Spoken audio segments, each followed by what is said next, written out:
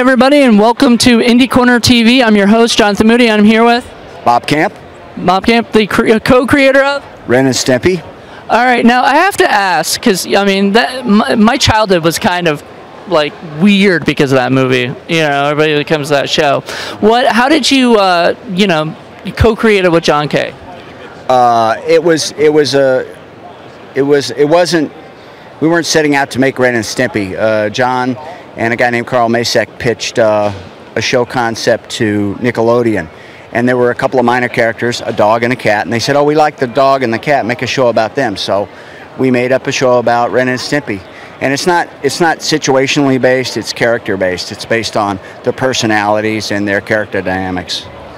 I was rewatching it just so before I interviewed you, before I was going to interview you. Goofing off, huh? Yeah, I love it. I love it. And the thing was, I watched the episode where, like, I guess Stimpy lost his skin or something or whatever, and a yard too far, where they're trying to get the plate of hog jowls off the windowsill, and there's a baboon in the yard. Like, how do you think of things like that? Okay, that cartoon was sort of a milestone cartoon in the series because at sort of into season 1, we were falling behind schedule, and John had a hard time letting go of any shows, and so we were over budget, behind schedule, and I said, look, John, let me direct the cartoons, some cartoons now, and I'll do Hanna-Barbera cartoons. And I used the Hanna-Barbera system of doing cartoons quick and cheap, and sort of sticking to their model.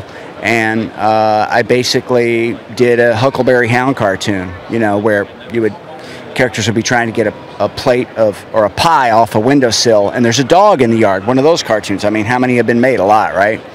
So we just twisted it and made it a plate of hog jowls, and there's a baboon in the yard. And by the way, I did the voice of the baboon. I animated the baboon, and yeah, so that's a special cartoon to me. I like that one.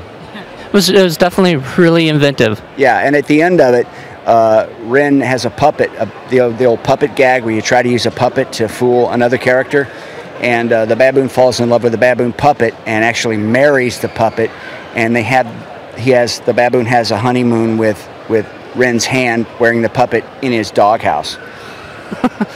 Just I can't even. That's too much for me. Yeah. Now, what have you been up to lately? Doing a lot of freelance. I worked on the Peanuts movie. I worked on the SpongeBob movie. I did a couple of storyboards on the SpongeBob series. I've been working on a new show called Mighty Magiswords lately, but I'm taking time off doing freelance or other people's projects so I can focus on my own projects now. Now, is there a dream project that you have? Yeah, I have a lot of them, but I'm not really. Yeah, you don't want somebody to take them, right? And I'd have to kill you, Yeah. And everybody who watches this, and it gets messy, and and then you have to pay the hitmen, and they're unionized now, and if it takes longer to kill them than normal, you got to give them double golden overtime and stuff like that. Screw it. Oh, all right.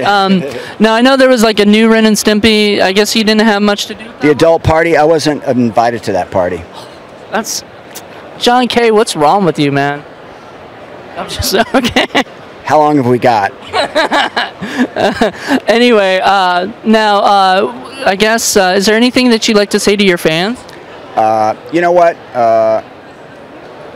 Keep the love alive. If you love the show, tell your friends about it, share it, and please try to stay positive and keep humor in your life. Be kind to people and teach your children to tell the truth. Honesty is the key. I think everything that's wrong in the world these days is because of greed and honesty. I teach storyboarding at the School of Visual Arts, and I pound constantly into my students' heads the idea that as artists they must always be honest, and their art should come from the heart and be honest and true, and to protect their brother and sister artists. That's my message. Wow. That's really good. Thank you so much, man. A lot, yeah. Thank you guys for watching. Thanks. Bye. Bye.